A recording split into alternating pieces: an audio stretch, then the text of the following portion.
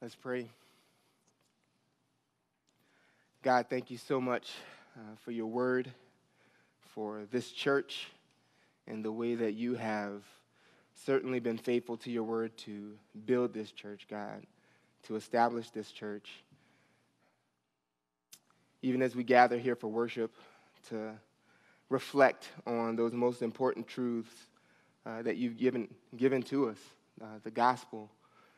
God, I pray that as we turn our attention now to your word, that we would be encouraged by what you said so long ago, but what is so relevant to us today. Thank you. We pray in Christ's name. Amen. You may be seated. This morning we'll be in 1 Thessalonians chapter 4. So go ahead and turn in your Bibles to 1 Thessalonians chapter 4. We'll be looking at verses 13 to 18. The title of this sermon is, So We Went Together. I took this phrase from Frederick Douglass's autobiography, which when it was written, it quickly became a very popular and useful slave narrative, since it contributed so much to the abolitionist cause in the late 1800s. If you don't know, Frederick Douglass was a 19th century self-educated former slave-turned-abolitionist who, once he gained his freedom, documented his life as a slave. And in his narrative, he recounts the time that he attempted to run away from his captors with 4 of his friends. It was 1835, and Frederick Douglass was probably about 18 years old. There was no way for him to be absolutely certain. They didn't keep strict birth records for slaves back then. But he figured he was about 18 years old. He knew he was approaching manhood. And being that by this time he had taught himself how to read and actually read enough of the Bible and anti-slavery literature that he became overwhelmed with this sense of freedom, that he wanted what should have been rightfully his, or what was rightfully his. And so he became so burdened by the thought of remaining a slave the rest of his life, he purposed that he was going to put an end to it and make an attempt at gaining his liberty. He told his friends if they didn't make an attempt at least once in their lifetime, they weren't worthy of being called men. And so Douglass conspires with his friends. He creates this elaborate plan for how they're going to make it all the way to the north and gain their freedom. He says this, I therefore resolve that 1835 should not pass without witnessing an attempt on my part to secure my liberty. But I was not willing to cherish this determination alone. My fellow slaves were dear to me. I was anxious to have them participate with me in this, my life-giving determination. And so from the very inception of this idea that he was going to gain his freedom, he was determined not to do it alone, but to actually include his friends on this. So over months and months of planning and rehearsing the plan, Douglass and these 4 friends who agreed to run away with him had formed a very special bond with one another, as I'm sure you can imagine. They grew extremely close in their friendship as they went over this plan and endured the hardships of the plan together. As the story goes, the day comes for them to finally make this escape, and they were planning to leave the night of this day, and unfortunately another slave who had known about the plan actually alerted the slave masters. They were arrested and then interrogated separately to find out if what they were accused of was actually true. And they uniformly denied the allegations, and they decided that whatever happened to them, they would let it happen to them together. Again, Douglass writes this, we denied that we ever intended to run away. We did this more to bring out the evidence against us than from any hope of getting clear of being sold, for as I have said, we were ready for that. The fact was, we cared little where we went, so we went together. Our greatest concern was about separation. We dreaded that more than anything this side of death. See, you can hear his longing as he's writing and recalling these events to be with his friends, come death or not. The separation is exactly what did end up happening, though. The people who owned them decided to separate Douglas from the other 4 men since they suspected that the whole idea was his anyway. And now, one more quote. Listen to how he describes what he felt when his friends were actually taken from him. He says this, I was now left to my fate. He's alone in a jail. I was all alone and within the walls of a stone prison. But a few days before, and I was full of hope. I expected to have been safe in the land of freedom. But now, I was covered with gloom, sunken down to the utmost despair. Douglas and his friends were anticipating the same event together. Together, they were waiting and waiting and waiting to finally be liberated from slavery. It was together that they had been longing to enjoy the fresh fruit of freedom after having endured the brutality and hardships of slavery together. And when they were finally separated, Douglas was left alone, and this changed all of his hope into the utmost despair. There are some profound parallels between this account and Frederick Douglass's experience as a slave and what was actually happening in Thessalonica. In the Thessalonian church, when Paul wrote to them, there's something similar as what Frederick Douglass experienced that we just recounted. Let's look at our passage. We'll start at verse 13 in 1 Thessalonians chapter 4, and we'll see the details come forth. God says, but we do not want you to be uninformed, brothers, about those who are asleep, that you may not grieve as others do who have no hope. If we believe that Jesus died and rose again, even so through Jesus, God will bring with him those who have fallen asleep. For this we declare to you by a word from the Lord, that we who are alive, who are left until the coming of the Lord, will not precede those who have fallen asleep. For the Lord himself will descend from heaven with a cry of command, with the voice of an archangel, and with the sound of the trumpet of God. And the dead in Christ will rise first. Then we who are alive, who are left, will be caught up together with them in the clouds to meet the Lord in the air. And so we will always be with the Lord.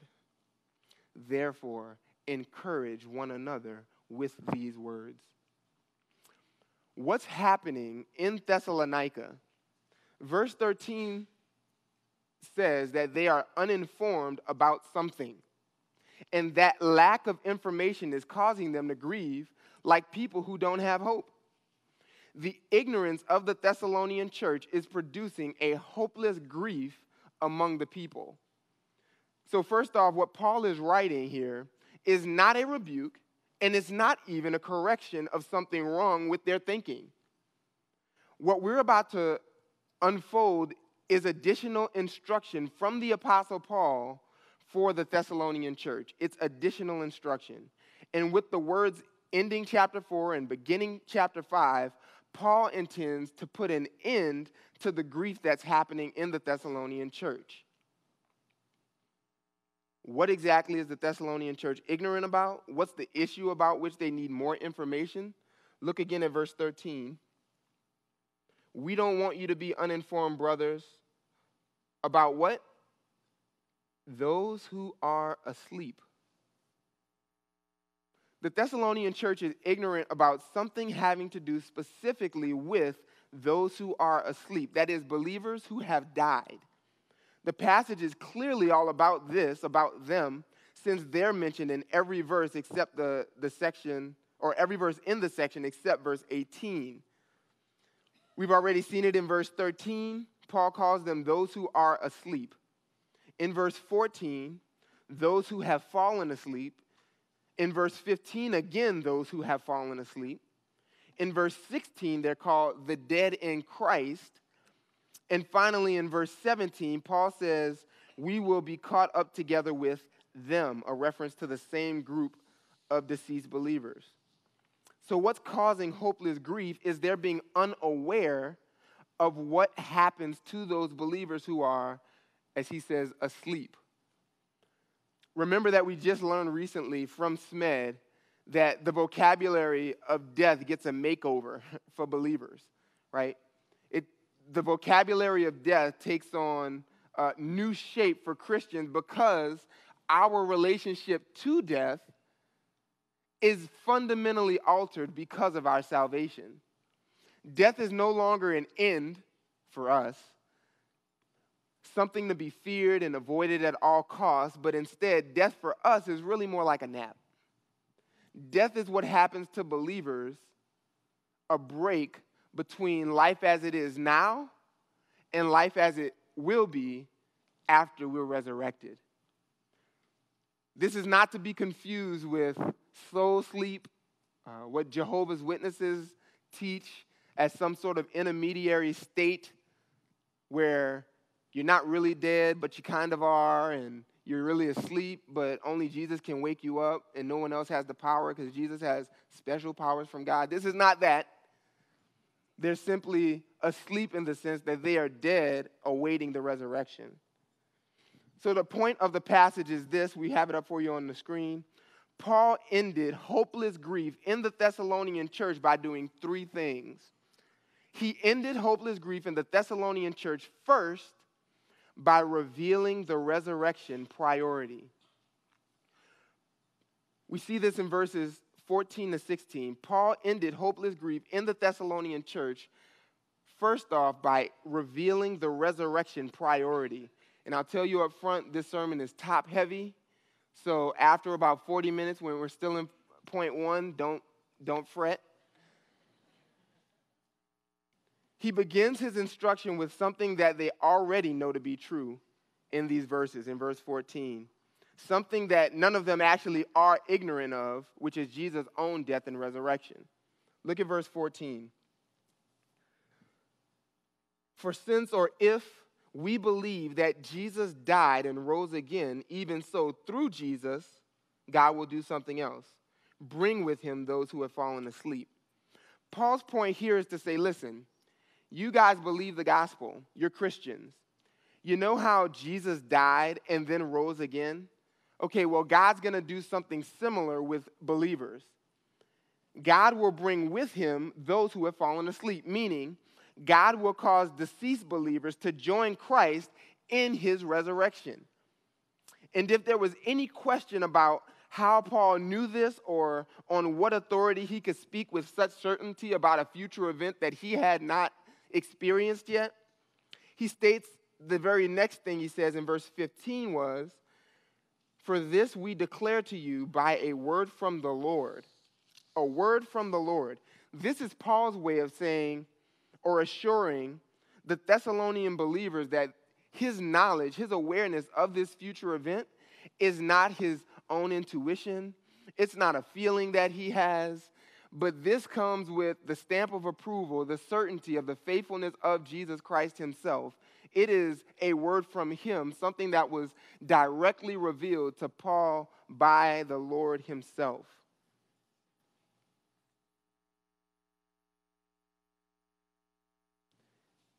In verses 15 and 16, this is Paul detailing the resurrection priority. And what does it say? Again, verse 15. Look at it in your Bibles. For this we declare to you by a word from the Lord. Here's the content. Jesus revealed that those who have fallen, or those who are, that we who are alive, who are left until the coming of the Lord, will not precede those who have fallen asleep. Because the Lord himself will descend from heaven with a cry of command, with the voice of an archangel, and with the sound of the trumpet of God, and the dead in Christ will arise first. Hearing that the believers who had died would actually rise first was exactly what the Thessalonian church needed to hear. That was exactly what they needed to hear from their apostle. Why? Paul gives us some clues earlier in the book. Flip back to chapter 1, because our passage isn't the first or even the second time that Paul has mentioned the coming of the Lord. Let's start in verse 6, and we'll find out why this is Paul's first point of counsel for them. Chapter 1, verse 6 says, "And you became imitators of us and of the Lord, for you received the word in much affliction, with the joy of the Holy Spirit, so that you became an example to all the believers in Macedonia and in Achaia. For not only has the word of the Lord sounded forth from you in Macedonia and Achaia, but your faith in God has gone forth everywhere, so that we need not say anything. For they themselves report concerning us the kind of reception we had among you, and how you turned to God from idols to serve the living and true God, and to wait for his Son from heaven, whom he raised from the dead, Jesus, who delivers from the wrath to come." Who delivers us from the wrath to come. The Thessalonian church was born out of persecution. You can go back and read the account for yourself in Acts 17. The first 9 or 10 verses detail Paul's time in Thessalonica. When Paul, Silas, and Timothy had gone there on the second missionary journey, they were only there for 3 Sabbaths, so maybe not even a full 3 weeks. They were preaching and reasoning as they usually did with the Jews in the synagogue in Thessalonica. And while they preached for 3 Sabbaths, by God's grace, a church was birthed. There was a small number of Jews who believed, and a great number of Gentiles who had already been worshiping, according to Old Testament law, who believed in Jesus as the Messiah who was spoken about and prophesied in the Old Testament scriptures. And from that group of people who believe, a few Jews and plenty Gentiles who were trusting in the Old Testament scriptures, the faith and the faithfulness of the Thessalonian church was so notable that believers in other places were taking note of this fledgling church and learning from them, as well as commending their exemplary faith to others, until the report finally reached back all the way to Paul. And what Paul heard about this church that he founded probably only a few months prior, because he was run out of town by persecutors, what he heard was that they had turned to God from idols, according to verse 9, to do what?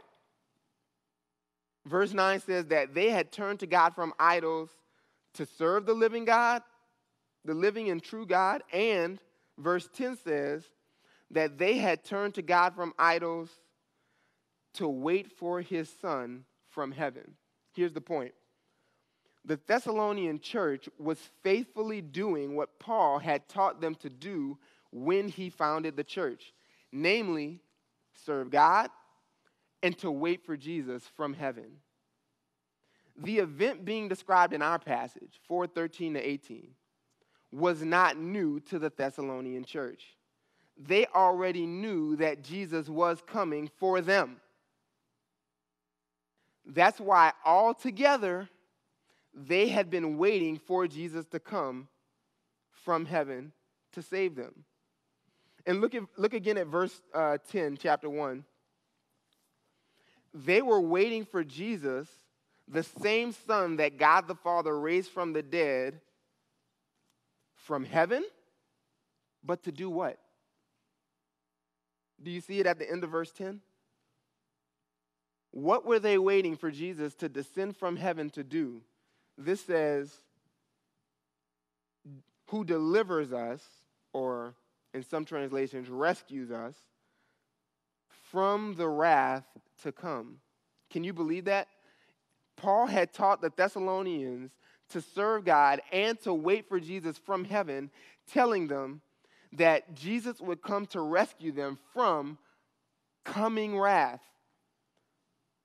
Coming wrath. For the longest time, maybe you can identify with me, I read this passage and quoted this verse as a verse about the gospel. That Jesus came from heaven to save people from the wrath of God. Is that true? Certainly it is. But that's not what the verse says, is it? This verse says, and to wait for his Son from heaven, whom he raised from the dead, Jesus, who delivers us from the wrath to come. The verse says that the newborn church, which was established after Jesus had already died under the wrath of God against sin, and then rose again and ascended and went back to heaven. This is after that this fledgling church was taught to wait for Jesus to save them from coming future wrath. The wrath spoken about here is not the wrath that Jesus absorbed on the cross, is the point. Jesus doesn't have to descend from heaven to save us from wrath that he already endured on the cross.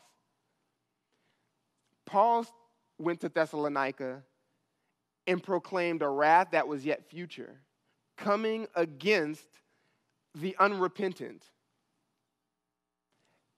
And he taught them that the way to be saved from this wrath was to believe the gospel. And one day, Jesus would descend from heaven to rescue them from the wrath that was still yet to come. The wrath that Jesus rescued believers from on the cross is not called coming. That came, and it was absorbed, it was endured by Christ. So how does this relate to our passage? Well, put yourself in the Thessalonian church's position for a second. Paul came to our city. He preached the gospel and told us that Jesus, the Messiah, died and rose again. We believed that message. And when we believed, he taught us to serve God. And he also taught us that there was this coming wrath, but that Jesus would come and rescue us from it. So we should be waiting for him to do just that.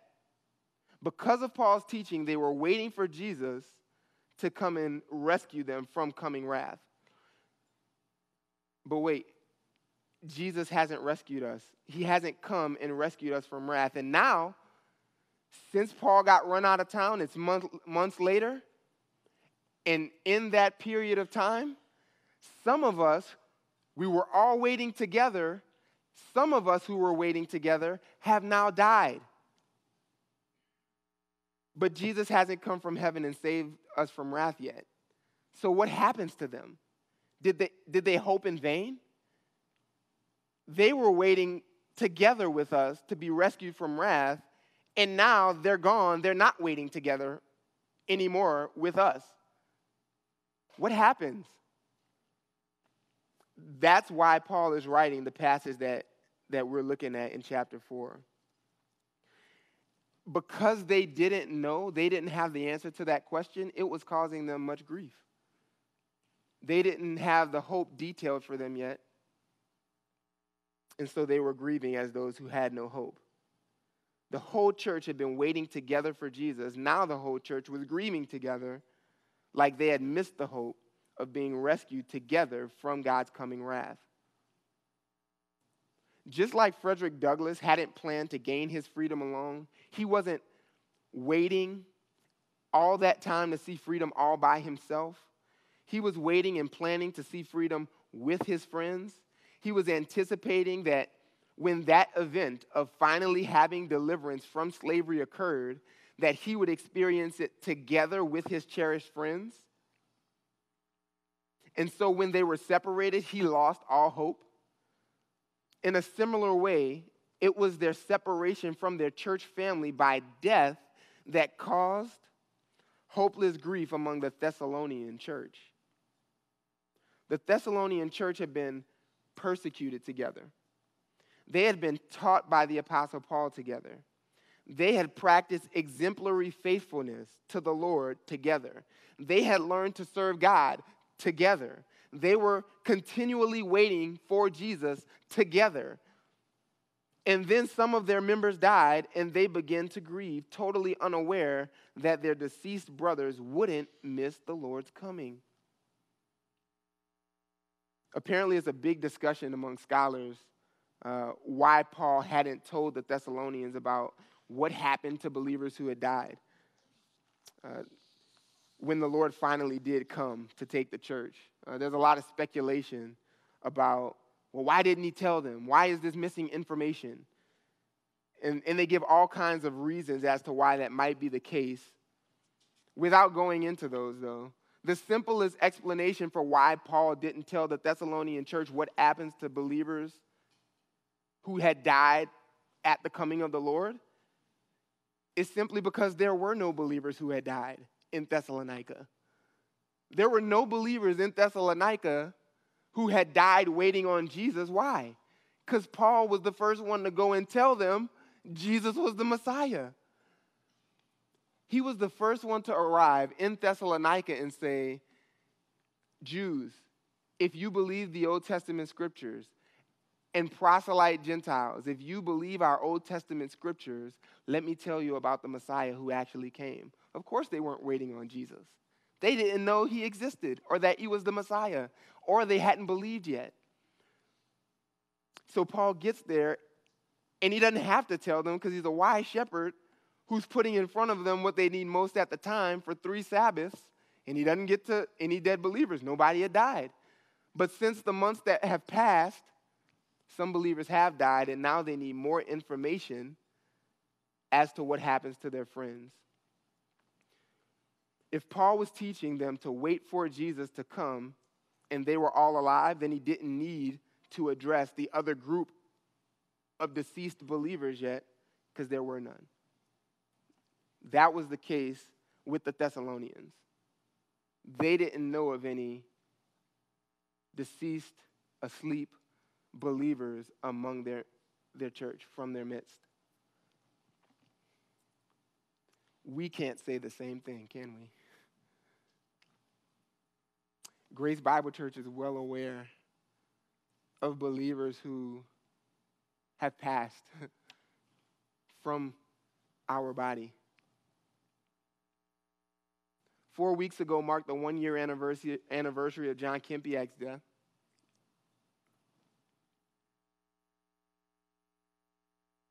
On Wednesday, it'll be a year since Matt Dodd died.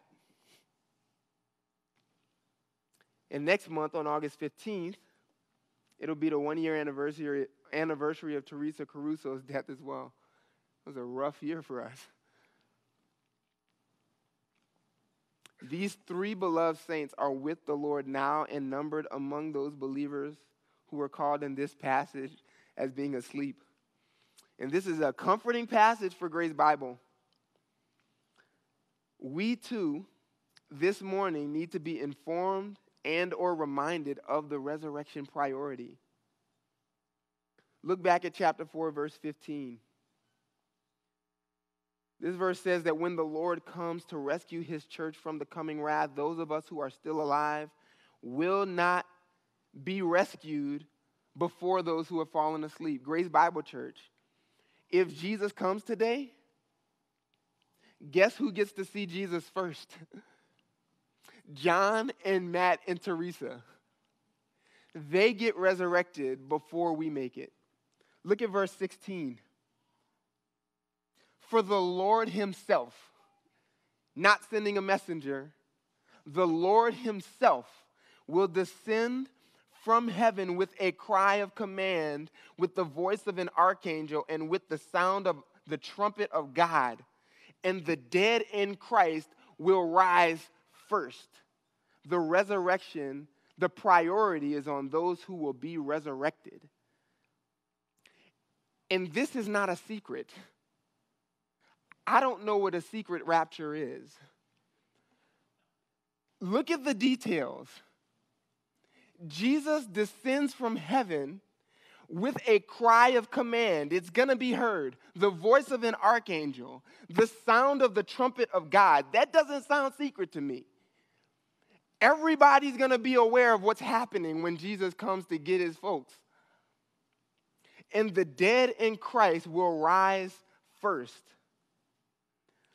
When Jesus comes, the one who upholds the universe by the word of his power will speak one time, and that is all that's necessary to call all the believers who have been waiting for Jesus since he accomplished the gospel back to life, including John and Matt and Teresa, and all the martyrs who were burned to ashes. Jesus, the omniscient God, knows where to get them from, how to call and recollect the bodies that have been burned, and they will be reassembled before the eyes of a watching world. And those believers will rise out of their graves, and they will go first to meet Jesus in the air. We don't need to grieve for them like people who don't have hope, like they've missed the hope of the resurrection or the coming of Jesus. They haven't missed it. They actually are first in line. They have their hope fulfilled before we do. So we don't need to grieve. The Thessalonian church didn't need to grieve. One day they will finally have their Savior, body and soul and all, put back together in an instant and will be with Jesus first before us. That will be a glorious day. But that's still not the end. Paul isn't done putting an end to the hopeless grief of the Thessalonian church yet. He continues on in verse 17 by number 2, relaying the coming reunion. The Thessalonians needed to know more than that their friends would be resurrected. They also needed to know, secondly, the relaying of the coming reunion. Look at verse 17.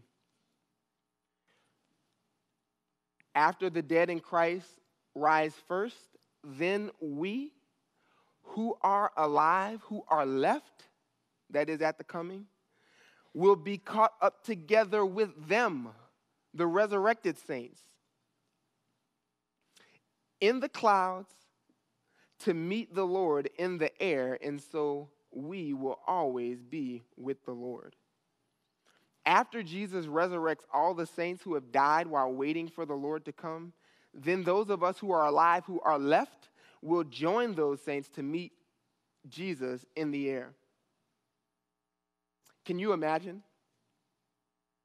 We miss our friends, and then to see them resurrected in the air with Jesus, and then Jesus calls us up too, that's going to be a glorious family reunion. All of us together in the air with Jesus. The next time we see John and Matt and Teresa in our resurrected bodies, as we really want to see them, it won't actually be in heaven. The next time that we will see them will be again on earth or above the earth, hovering somewhere above the earth in the air. And so then we will all have our hope fulfilled, because it says at the end of verse 17, and we will always be with the Lord. That is ultimately the Christian hope. The desire is to be with the Lord in the flesh. Even Job was looking forward to that, in the flesh, to see God. And we will finally have our God, and we will be with him forever.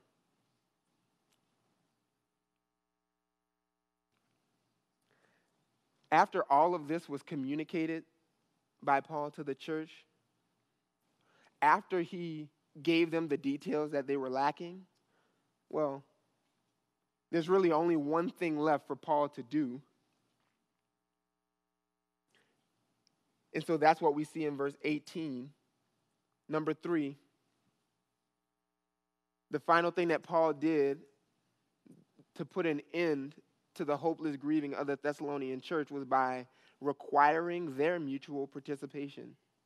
Requiring their mutual participation. Paul is such a wise shepherd. And here, through Paul, God entrusts the ongoing soul care of the church to the church. Verse 18 says, therefore, encourage one another with these words. Encourage one another with these words. Y'all, all y'all, encourage one another with these words.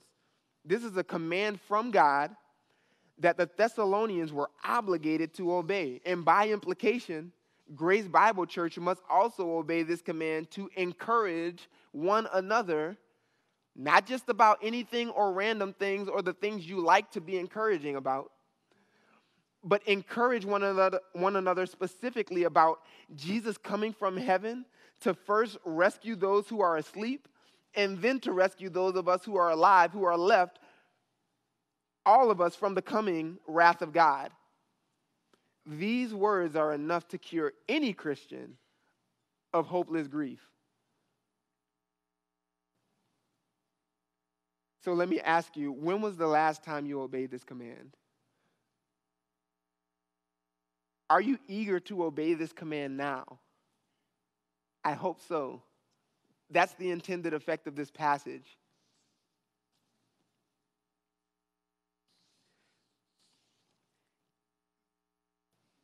This type of encouragement, if it's been absent from much of your walk or all of the loving interaction that Grace Bible Church is so known for exercising toward one another, if this has been lacking, then add this to your tool belt.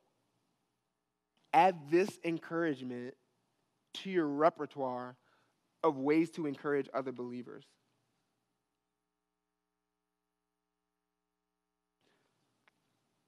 Let me point out a few other implications from this text. Notice that Paul is giving very specific, very exact, very particular details about this future coming of the Lord. This falls within the realm of what theologians call eschatology, study of the end times, what's to come. The description includes incredible precision in its details. Like the reason Jesus comes from heaven, what follows his coming, wrath, why he's writing about this eschatological event, who gets resurrected by Jesus coming, and even in what order. There is absolutely nothing that would lead us to believe that what we think about end times events from this passage is unimportant. This is so different, what the tone that Paul is writing for. He wants them to be encouraged. He says, encourage one another with these words. And then if you jump down to verse 11 in chapter 5, after giving more details about what comes next, he says it again. Therefore, encourage one another and build one another up just as you are doing. This mattered to Paul, that they have the details of their eschatology straight.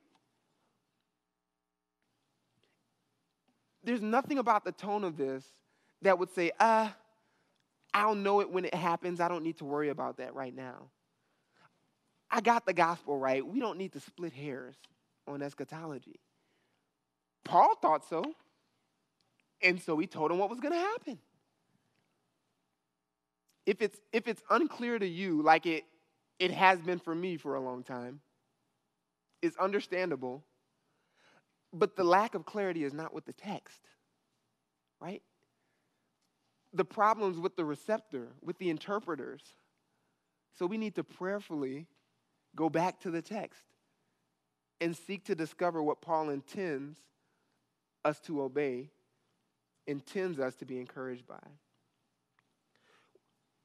Another thing, perhaps the most shocking aspect of this text, of preparing and studying this, for me, was the resident ecclesiology, study of the church, what it says about the church embedded in this passage is astounding. It is phenomenal. And this is without Paul teaching specifically about the nature of the church or what the church is or should be doing necessarily. But undergirding all of these instructions, there had to be things that were true about the Thessalonian church, or else the instruction wouldn't have worked. Let me explain a few of these things. First off, they were actually intentionally waiting on Jesus, right? That's clear. If they weren't waiting for Jesus corporately as a church, not like one guy waiting for Jesus while other people do their own thing, if they weren't corporately waiting together, this passage falls apart.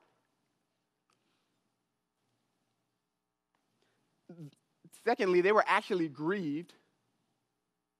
They were actually grieved when some of them died while waiting for Jesus. How do you know the Thessalonians weren't merely Sunday churchgoers?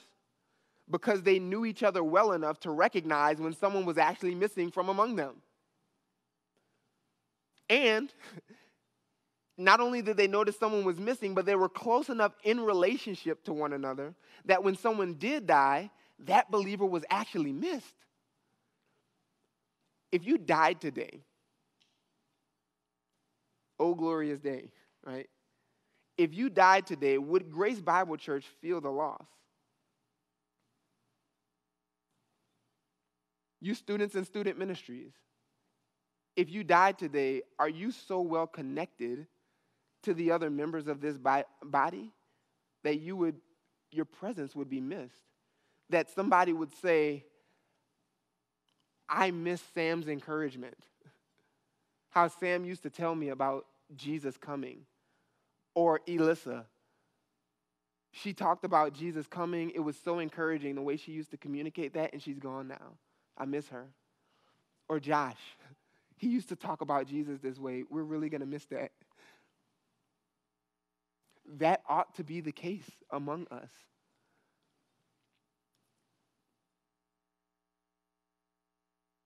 Are you so busy serving together within Grace Bible Church, enduring persecution together with Grace Bible Church, exemplifying faithful living together with Grace Bible Church, together spurring one another on to excel in holy living, that should the Lord take you today, your absence would cause the body to realize that our togetherness is different now because this person is no longer together with us.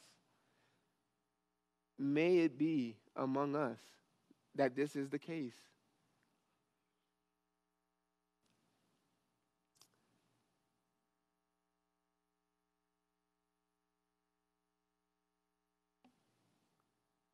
Detailed throughout Thessalonians, you get glimpses as Paul commends the Thessalonian church on what they're doing well, what they were actually doing right, the type of church it must have been.